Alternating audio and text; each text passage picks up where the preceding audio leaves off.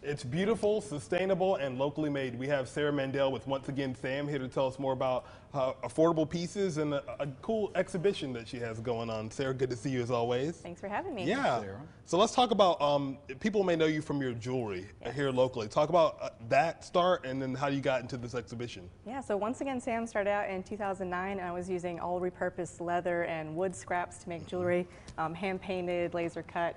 I've done that for years. that. I did. Yeah, this is hand painted. You still making jewelry? Oh yeah, that's probably about half of what I do. How do we buy your jewelry? It's onceagainsam.com, and then I do a lot of local shows. I got Indie Craft Parade coming up in September. Yes, we're going to be promoting them for sure. Okay. But talk about this exhibition. Yeah. Is this something that you applied for? Did they seek you out? How did they? Yeah, I got lucky. They found me. I was approached in the fall about doing a solo exhibition for my fiber, that's a big deal for an artist to have a gallery all to themselves.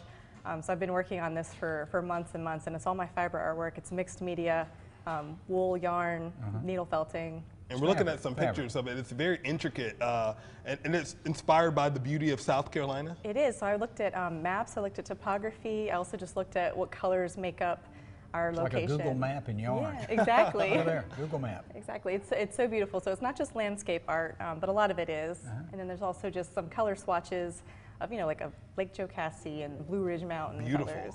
Now, you're going to do this at Limestone? Yes, the gallery is at the Hines and Riggins building at Limestone University, and it's the whole gallery space is my Carolina Color Study show. Through the 21st of September. Yep, open so now. We can go now. It's open now, Monday through Friday, 10 to 5.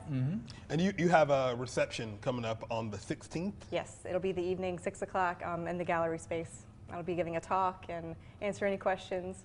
And that's a big space to be able. You There you said go. you've done Look at exhibitions you. Yeah. before, but this is really special for you to have a solo exhibition. Yes. Which is fantastic. How long did it take you collectively? Because did these pieces already exist, or did you made these pieces for this? I think I had maybe 2 pieces already, but everything else was made just for this show. Really? So a lot of planning. Are these for sale or something? Everything's for sale. Okay. You like Well, artists look at love that. it when it's That's for sale. beautiful. Now, how Yeah. long does it take you, Sarah, to do something like that? Because it's so intricate. It's not something that you can just toss together. It takes lots of little pieces to get that together. Yeah, I well, love that one too. A small piece I can do in a day. A big piece like that is probably 2 to 3 weeks. Wow. Really? A lot of hours. So they know you at the yarn shops, right? They do, yeah. They have a section called the Sarah Mandell Shop. Right. Yes, they save it all for me. So this goes until the 21st, and of course they can go to the Once Again Sam to find out more about your jewelry and all of that. Do you have a favorite piece out of this collection, because they're all so beautiful?